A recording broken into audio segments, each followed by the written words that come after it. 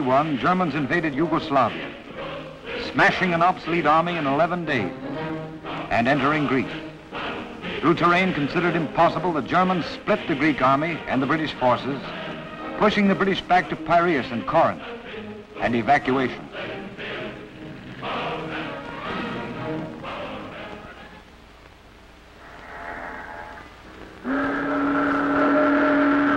Exhausted British troops, disorganized, partly disarmed, were moved to Egypt, and because of naval shortage, to the island of Crete. In a 3-week blitz, Germany had closed the Balkan door, except for Crete. From this island, the Luftwaffe could strike to the south, at the British sea routes, Egypt and Cyprus. With Rommel nearing Egypt, the Balkans conquered, a 5th column waiting in Syria, a drive for Suez was ready, except for Crete. Early in the Greek campaign, German plans for Crete went forward. In greatest secrecy, special air equipment, special air invasion troops were rushed from Germany. In April, command came to General Weston of the Marines, who planned a hurried defense. In the garrison were 3,500 men from the 14th Infantry Brigade, with attached artillery, other units.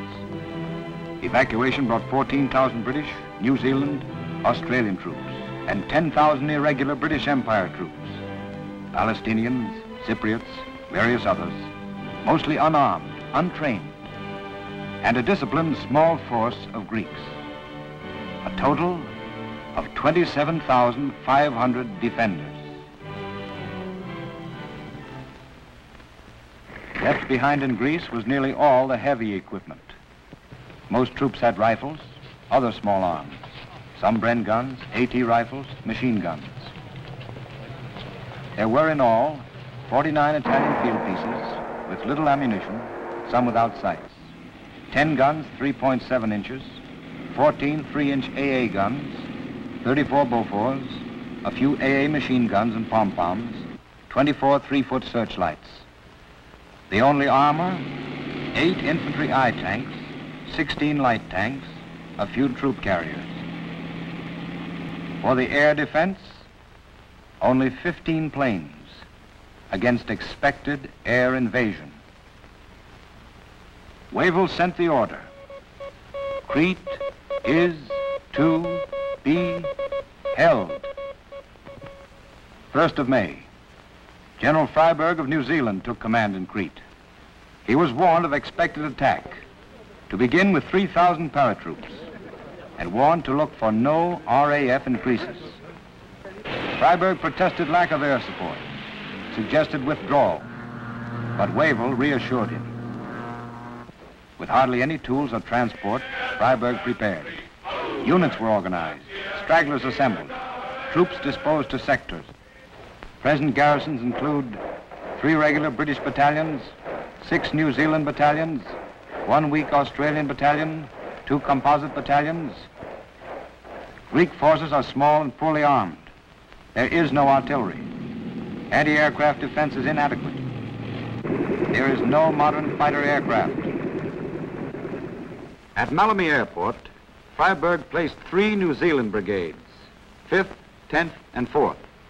2 companies of engineers, a small cavalry force, with 2 I-tanks, 10 light tanks, 10 Italian 75s, 6 howitzers, AA and CD guns. The mission here, to defend the airdrome, protect the beach, hold an east-west line, and be ready to counterattack, guarding the heights to the south and Cania from the west.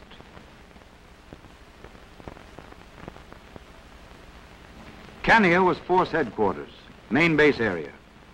In this area, Freyberg disposed 9 units, mainly improvised rifle battalions, 5 British, 2 Australian, 2 Greek, defending against attack from the west, out of the olive groves, from the Rocky Peninsula, or from the east. Suda Bay was vital. Its loss would cut the supply line. Here were the only important docks. Around this vital bay were placed 4 6-inch guns, 10 4-inch guns, and 30 other guns, AAs, 3-inch, and Bofors. Down the coast, in Retimo sector, Freiburg located 6 battalions. 2 Australian battalions at Georgiopolis, with 3 coast guns to protect the beach. In Retimo, to hold the harbor and the town, 1 Australian machine gun company and a small Greek force. At Retimo Airport, east of the town, 2 Australian battalions, 2 Greek battalions, and 2 I-tanks to hold the airport, guard the beaches, and the approaches to the town. 1 other battalion was at Stylos. 4th of Freiburg's sectors centered on Heraklion, called Candia, largest city of the island, 35,000. Defending were 4 Greek battalions around the city itself, and 5 British battalions between the city and the airport. 2 I-tanks were posted at the field, 6 light tanks in reserve, with 17 field pieces, 2 4-inch coast guns, 4 3-inch AA, 10 Bofors, 2 pom-poms, to protect the field and harbor.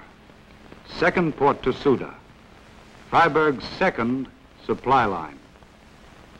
On the long north coastline, Freiburg ordered 4 defensive sectors: Malami Airport, Cania, the capital, city of 30,000, and Suda Bay, the one good port. Retimo, town of 9,000, with its airport. Heraklion, city of 35,000, and the airport.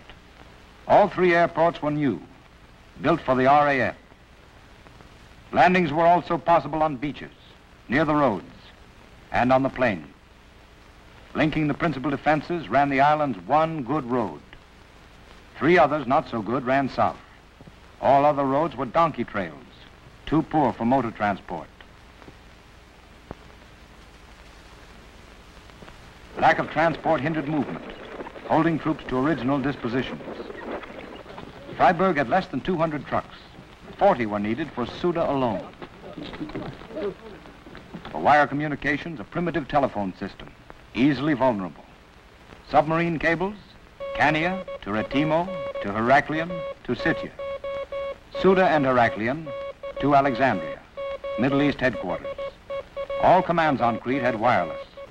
Even before the fall of Greece, the Germans were building airfields, rushing supplies for the Battle of Crete. Flying Corps 11 and 8, secretly assembled in Bulgaria, Romania, moved down to the forward bases in the last days before invasion. At Tanagra, gliders and tow planes. At Moloi, Melos, Scarpanto, within 100 miles, dive bombers and fighters. Twin-engine fighters within 200 miles. Bombers, transports, reconnaissance, all within 250 miles of Crete. Flying Corps 11 had 3 components. Glider troops, 750. Parachutists, 10,000. Air landing troops, 5,000. Adding the troops to come by sea, 7,000, made just under 23,000, which with later additions almost equaled the defenders. German aircraft, 280 bombers, 150 dive bombers, 90 twin-engine fighters, 90 single-engine fighters, 40 reconnaissance planes, and 650 transport craft. German aircraft, 1,300.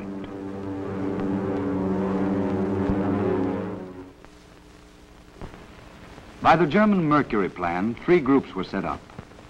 A western group, Storm Regiment of gliders, aimed at Malami. Central group, Flying Division of parachutists. A first wave at Cania, second wave later at Retimo. And the eastern group, Parachute Regiment, pointed for Heraklion. These forces were to join their lines, protect more landing by sea and air, and reinforced, subdue the defense. The 5th Mountain Division would garrison, while air troops left for Russia. In Middle East, the RAF was feeble. The Battle of Britain had barely ended. Wavell had only 43 fighters and 90 bombers, and Rommel was nearing Egypt. The German Air Force met the RAF, a squadron to a plane, shot them out of the sky, or followed them back to Egypt and smashed them on the ground. May 1st to 10th, the Luftwaffe carefully photographed all Crete, spotting every new position. Troop strafing began, and dive bombing on Ceuta docks, then day bombing, probe defenses. May 13th, Crete's aerodromes were heavily bombed, with crucial results. Only 7 British planes remained. All this time, shipping suffered air attack from Greece. Of 27,000 tons of supplies shipped out, only 2,700 tons arrived. May 16th, Ceuta Bay was blasted 7 hours. May 17th, Ceuta was hit by 27 Stukas. Ships were unloaded while they burned. The bay filled up with wrecks. On one of the ships arrived a military band. May 18th, planes came continuously to destroy the AA batteries. May 19th, under impossible bombardment, the RAF withdrew from Crete. 1 day before invasion, German air superiority was complete. An army without a single plane faced an airborne, air-supported army for the first time in history.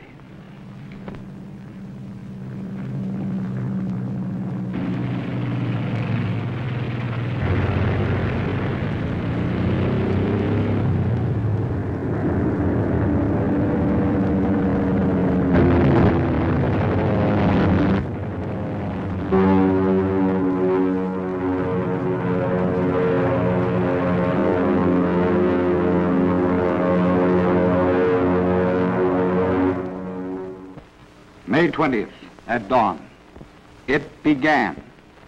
1 hour of terrific bombing at Malami and Kania, crushing the troops to ground, shattering AA gun crews, pounded into slit trenches the British could not observe.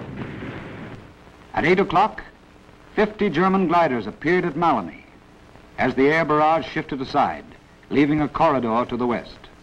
Unseen and unopposed, they landed in a dried-up riverbed. 6 gliders came down south and east, were swiftly liquidated. From the riverbed crash landings came the nucleus of success. Over 100 glider troops found a position. On high ground to the west, overlooking the airfield, they covered the parachute landings. 15 minutes later, bombing stopped. Parachutists began to descend.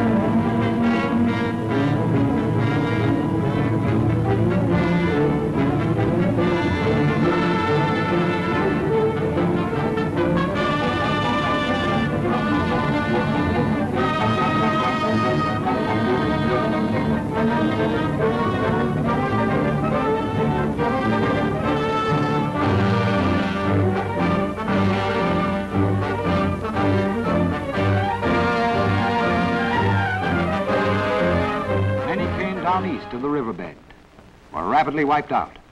But those who landed west, protected by the glider troops, formed for attack.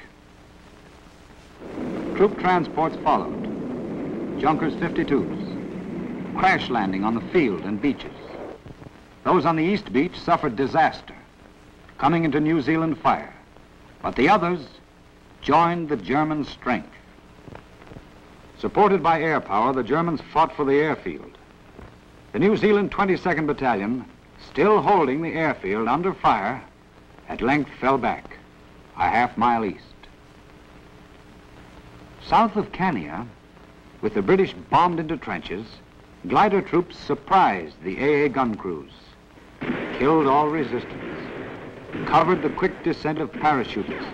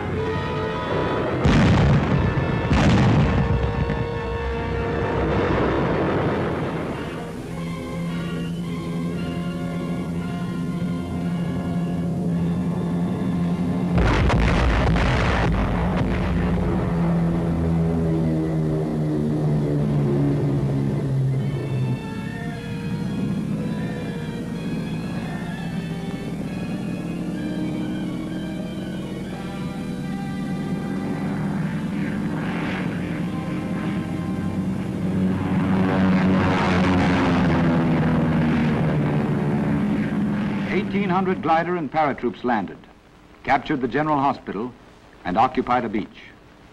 But the 4th New Zealand Brigade struck back, mopped up the entire force, except for isolated pockets. On the peninsula, the glider attack failed through bad luck in landing, no air support, and changing of British positions. This force was killed off, except for one small pocket. In the afternoon, the second wave of parachutists came. At Retimo, 170 transports dropped 1,700 paratroops on and east of the airfield, capturing field guns and the eye tanks. Australians struck hard, recovered the situation, killed most of the attackers. A smaller landing cut communications at a road fork between Retimo and the field. At Heraklion, near dusk, attack began with the softening up barrage, followed by parachutists. 200 transports dropped 2,000 troops southwest of town and on the airfield. Trying to take the town, they fell to the Greeks.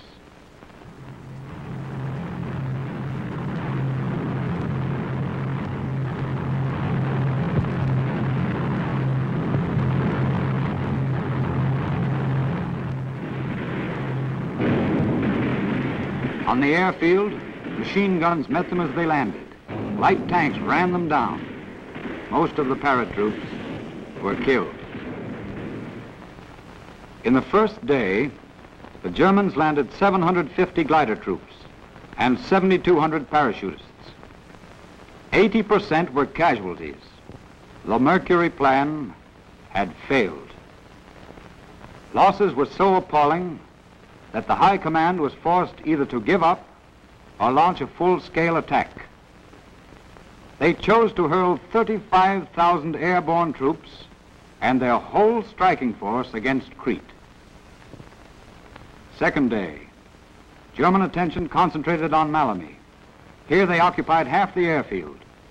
Under constant New Zealand fire, they landed transports, finally building up 3 mountain battalions. Dive bombers tore at defenses, clearing a wider and wider runway until 3 planes could land together. Transports came in steady stream, bringing motorcycles, guns, and carriers, recklessly crash landing under fire.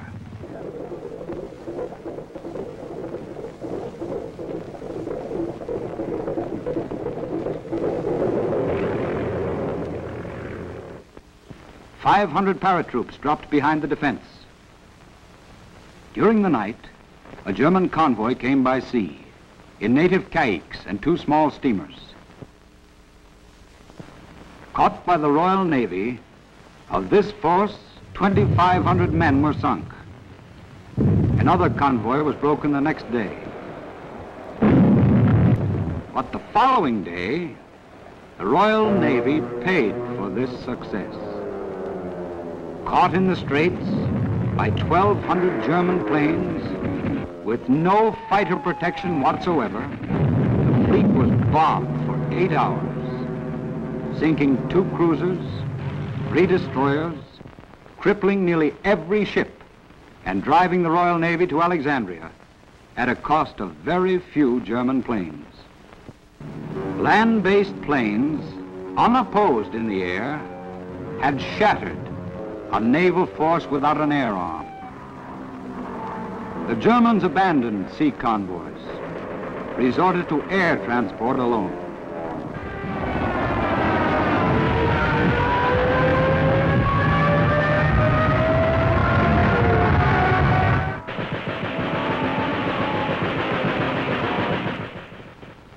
May 22nd, 3rd day. The New Zealanders struck at dawn. 2 battalions fought to the field, withdrew before the air attack. 400 fighter planes, unopposed. Charged for the 20th time with bayonets, for the 20th time fell back. The main battle now was here. Freyberg planned a final assault. The 4th Brigade was to move on Malamy. At this point, German paratroop remnants south of the 4th Brigade drove in a wedge, threatening to cut off the 5th Brigade. Paratroops also threatened from the rear.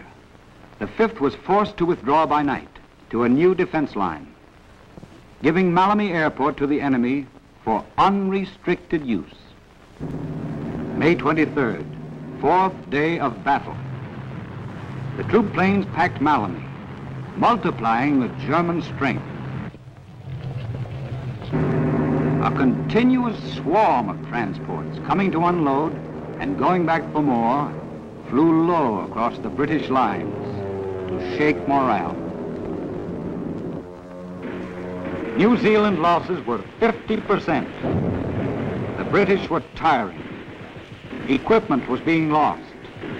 Supply was failing. Freyberg cabled to Weber. Send all available air help. Situation really serious. In reply came 12 fighters. The Germans drove back 5. The British shot down 2. 4 landed with damage. 1 came through. Lone British flyers tried to bomb Malamy with little effect. The German goal was Suda Bay, British lifeline. Under day and night bombardment, flaming with wreckage. Without air support, ships could only dock at night. Destroyers were used for speed, reaching Suda at 11:30, unloading 2 at a time, and leaving at 3 a.m. In this time, 100 tons could be unloaded, but 600 tons a day were needed, and some nights, no ships came at all. In the night, a destroyer landed commandos at Suda, a battalion called the Lay Force. May 25th, the Germans broke the line, captured the village of Galapagos. Worn-out New Zealanders, 18th and 20th Battalions, came back with the bayonet and took back the town in the greatest effort of the defense. May 26th, Freyberg notified Wavell.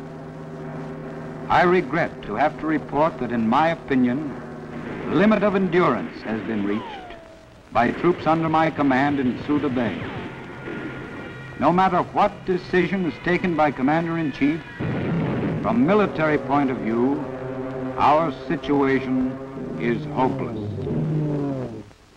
The enemy was filtering through the line, units losing contact, communications cracking up. The front was falling apart, breaking on Ceuta.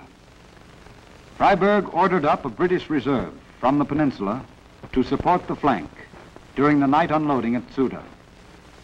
But the Germans turned the flank and New Zealand troops retired.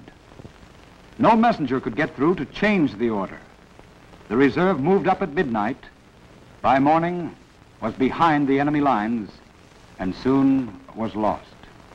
During the night, the 4th Brigade moved off to Stylos and then to Ascifio Plain, lest paratroops cut off retreat. A detachment at Rices guarded the route from the east. May 27th, morning. Freyberg reported, "Fear we must recognize that Crete is no longer tenable." Withdrawal began towards Sfakia on the southern coast. Weston took over the rear guard with the lay force. At Retimo earlier, the Germans reinforced, cut off all outside contact.